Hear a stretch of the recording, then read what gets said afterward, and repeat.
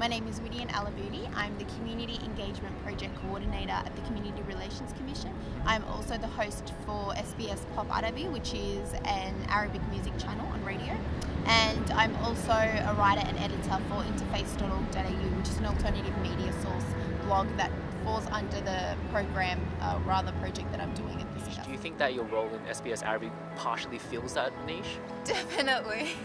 I'm a huge Arabic music fan, but I think there are it's a huge niche actually. There are a lot of young people that generally enjoy Arabic music but don't speak the Arabic language. So giving them a program that plays the music but then talks about the music in English is something that hasn't been done before, and it's really taking off. Music again. So a few weeks ago he became Australia's first politician to swear an oath on the Quran, and there has been I'm not sure if it's surprising but rather shocking reaction online. There was a lot of online hate towards him. How do you feel about that?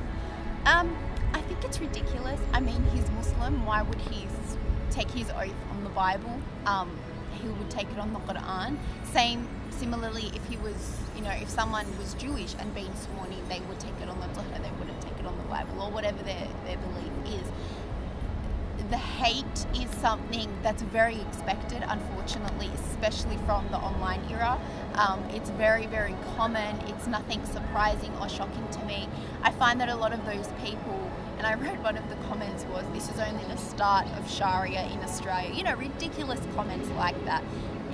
At the end of the day, he's a politician and he's doing his role, and he's a Muslim, and he's come out and he's publicly said before that, he's perhaps not as practicing as other Muslims, but he took his oath on the Quran, and I don't think that there's an issue with that. We live in a multicultural, multi-faith society. We have the right to practice your religion as long as it doesn't interfere with any other Australian law. And as far as I'm concerned, it's fantastic. It's a great step for multiculturalism, for multi-faith in Australia, and those who are against it are simply ignorant and don't understand the significance that this milestone has had. So why do you personally choose to wear the veil?